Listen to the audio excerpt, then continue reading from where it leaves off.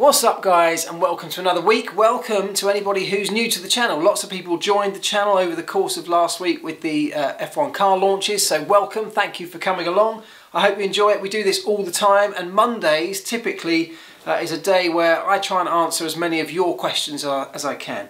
If you've got a question for me, fire it in at any time and on any platform using the hashtag #AskElvis.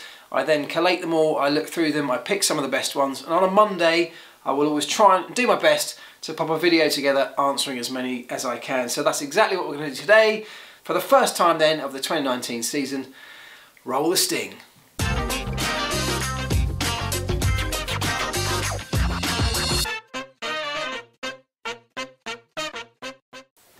Right, let's start with this one then from Victor Philo. He says, "Hi Mark, why are teams usually running the full wet tyres during the shakedown events after launching a new car?" Well, shakedown events they're a thing in the rules. They're actually a kind of a promotional day which the teams are allowed a set number of very limited number of miles. I think it's 100 kilometres. And they have to be run on dedicated shakedown tyres or promotional tyres.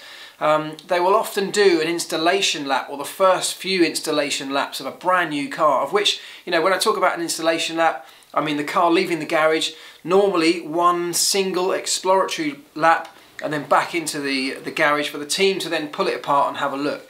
Because although it's a promotional or filming day, of obviously having just launched a brand new car, it's also the first opportunity a team have to see the car on circuit and to see, you know, once they pull the bodywork off, take the wheels off, is anything rubbing on things like brake ducts? Is anything getting too hot around the exhaust area? There are so many things that you don't ever get to really see until the car's actually turned a wheel. And on those incidences, there's no point in putting them out on tyres that you might actually want to do some kind of performance runs on later on. So for the very first part of the day, wet tyres are normally the best way to do it, because you're going very slowly, you're not in any way trying to look for performance, so it's just anything really to get a car around a circuit and back to you. That's why you see lots of pictures of cars on wet tyres for those early part, the installation runs in the early part of a shakedown. Douglas Bergland asks this one. He says, is it just me, or is McLaren's new MCL34 extremely low? I also noticed that the diffuser is blacked out, and Craig Slater said during a Mercedes launch that they aren't allowed to film the back of the car. What's up with that? Well, first thing then, the MCL34, I think actually the launch pictures that we were all given of that online were a little bit misleading, and I said that in my review video. I think it was looking very low, very flat. I actually think they will retain the high rake concept that they had last year, where the rear of the car is going to be jacked up. We'll see that today with it on track, so don't read too much into the fact that the launch pictures looked very low with the McLaren. In terms of the diffuser though, the diffuser and the underfloor section of any Formula 1 car is one of the last areas that a team, you know, has the ability to keep secret, because of course with the bodywork, with the wings, it's all out there, it's all out in the open, anybody can see it, there are a million pictures being taken of it. But the diffuser and the underfloor, an area that's absolutely crucial to generating downforce and efficiency, is one of the last areas that they still have some control over which other people see it. They can protect it, they can hide it, and so to retain that little last element of secrecy, that's exactly what they do. They don't want anybody seeing it. It's a really key area. So much downforce of a Formula 1 car is produced by the underfloor and the diffuser section. And you know, everybody assumes it's just the wings and the bodywork up top, but actually the underside is one of the most powerful downforce generating elements of any car. So if they can keep it secret, they absolutely will. Howell Jones says, "Hi Mark, is it me, or do the halos look to be a tad higher up this year, especially on the Ferrari and the Red Bull?" No, they're not. They're in exactly the same space and same dimensions. Some of them have repainted them in different colours, and I'm even surprised how much that changes the appearance of the halo and the way it's integrated. What can happen is the way that it's integrated with the bodywork and the sides of the chassis below can change in terms of dimension, and that can have the effect of making it look much higher or much lower on certain cars. But no, within the regulations, nothing dramatic has changed in that area. Franz Tudal says, just a quick question, it may be silly, but I just realised the nose cone is part of the crash structure. How does that work when it's detachable? Thanks for the vids. Well, thanks for the question, Franz. The point of the nose cone is that it is part of the crash structure, which means that the nose cone itself has to go through its own individual crash testing procedure. Now obviously the chassis, the monocoque, the part the driver sits in, also has to go through structural crash testing, but the nose cone is a deformable structure. Obviously it's the first point of impact in a head-on collision, so the nose cone has to have a dedicated crash test as well. That's all done within the factories, and then it goes to be assessed, officially assessed, and has to pass those before it can ever be used in testing or a race. Now because that's deformable and it has to deform in a certain way, it also has to do that when it's connected to the chassis. It has to be bolted up face to face and therefore becomes almost part of the same crash structure. It works in exactly the same way as the deformable carbon fibre monocoque. So one crushes, that nose cone is the area that has to crush, absorb all the energy before any impact with another car or a barrier gets to the monocoque, which is of course housing the driver. So it's meant to deform, but it's meant to deform in a certain way. And when it's bolted face to face, hard up as it is against the front of the monocoque, even though it's detachable, once it's bolted up hard, it becomes part of that same structure. So it does work. The fixings, the mounting points, equally have to be proven to work. It can't, you know, the crash structure test is not just a head-on test. It also has to resist forces from different angles as well to make sure it doesn't just break off, and the teams have to factor that into their design. So there's a lot goes into making sure that those nose cones are not just aerodynamically brilliant and efficient, but do tick all of the safety boxes. Teams now take driver safety incredibly seriously, as does the FIA. So there's a lot of science behind how they work, how they deform, and how they're attached to the chassis itself. Chip Hines says, how much can the team change the car during the race year? Well, the answer to that is, in theory, as much as they want.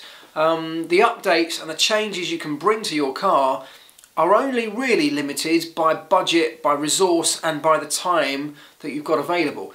The caveats to that are, if you wanted to bring in a new car every race with a new chassis and everything else, of course it would have to go through all the rigmarole of crash testing and passing the FIA safety tests before you could ever run it on a circuit. And so the reality is that you just simply wouldn't have time to do that. But when it comes to bits around the car, wings, bodywork, floors, lots of the mechanical components, there is no restriction on how many updates you can bring as a team throughout the year. You know, the biggest restriction is budget, because most teams are not unlimited in their budgets. Even the biggest teams like Mercedes and Ferrari, although they have what seems like an endless pot of money, they have to still answer to a board of directors, a board of shareholders who are essentially paying for all of that. So it's not endless. They have to be efficient in how they spend it. And the point is, if you're constantly updating and bringing new parts, it then becomes a little bit more difficult to follow the development path, because you're sort of bouncing off in different directions, always trying to learn new parts, new components, rather than really getting to grips with what you have, understanding how it works, understanding how to get the best out of it through different settings and through different ride heights and different configurations. So if something's not working, there's nothing stopping you replacing, you know, all of those parts on an almost weekly basis if you wanted to. But the sensible way to do it is to find a baseline, tweak it as you go, and constantly start to enhance you know, that baseline package you've got, rather than looking for massive sweeping changes, because that proves that your development path potentially wasn't the best one in the first place. And so much work goes into that pre-season that we would all hope by now that teams have gone down a path that they think is not only great, but will allow them a continuous scalable development throughout the season to keep bringing performance to the car on a regular basis.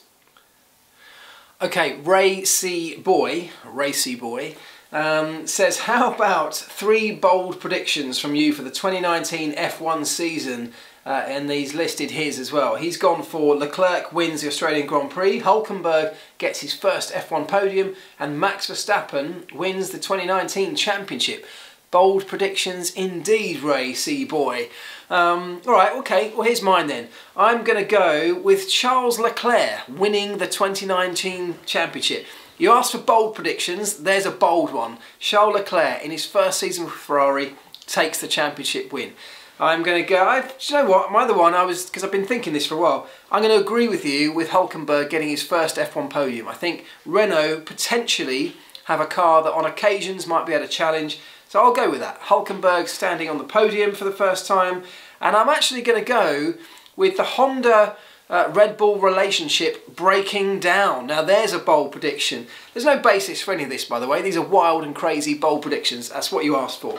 Honda and Red Bull running into massive problems and that relationship breaking down. I can't see that if Honda don't deliver, I can't see Christian Horner and Red Bull being very, very vocal, as they've been in the past with Renault, about how disappointed they are with their new partnership. What will come from that, who knows, because where else can they possibly go if they decide to eventually part ways with Honda? Who knows? So many questions, but there you go, you asked for it. 3 very bold predictions about the 2019 F1 season. Right, let's finish up with this one from Benjamin, who says, it looks like Ferrari have followed Red Bull's use of matte paint. Is there any performance gain or is it just a style choice? Right, well, this is the debate that's gone on for years, hasn't it? Since lots of teams, starting with Red Bull a while ago, used a matte finish on their paint. The reality is that they've chosen that paint finish for stylistic reasons. There is lots of research and lots of debate that goes on about whether it's got any performance enhancements. In terms of aerodynamics, I just don't think it has. I think even Christian Horner said they have analysed it to death, and the aerodynamic benefits, if there are any, are so minuscule that no one can really decide if they're actually there or not. So it's definitely not for that reason. There is a potential argument to say that the matte finish is lighter, and we are talking nothing. But you know what Formula 1 teams are like. If there is any kind of weight saving to be had, they will take it. So there's a potential, and I'm not even saying it's there, because without weighing the two amounts of paint, you just don't know. But there's a potential that you may save some weight, but that's it. So no, it's not. These matte finishes on the Formula 1 cars are not for aerodynamic benefit. I think we can pretty much say that conclusively. Okay, thank you very much everybody for all of your questions. Obviously F1 testing underway right now. I will be following it quite closely, and I will try and bring updates. If I can't do a separate video on an update on testing, which I'll try to, but I'm also in charge of the kids this week because it's half term, which is making it even more tricky. And there you go, just to prove it. But what I will try and do is keep across social media. So if you're not following me on Twitter or on Instagram, do so. It's at F1Elvis, and I will try and update people as the day goes on with any observations. I'll of course be following it on Sky. If you're not watching it yet, you can watch the coverage of the afternoon sessions of this week's test on Sky Sports F1. But thank you very much everybody for all the questions. As I say, welcome to those who are new to the channel. I hope you've enjoyed it. If you have, hit that like button. If anyone is watching this but not yet subscribed to the channel, hit subscribe and you won't miss another one. There's loads of F1 content coming your way over the course of the next season and months and weeks and days. Don't miss another one. Hit subscribe. Share it around and tell your mates. That would be really great. I'd appreciate it. But for now, thank you very much as always.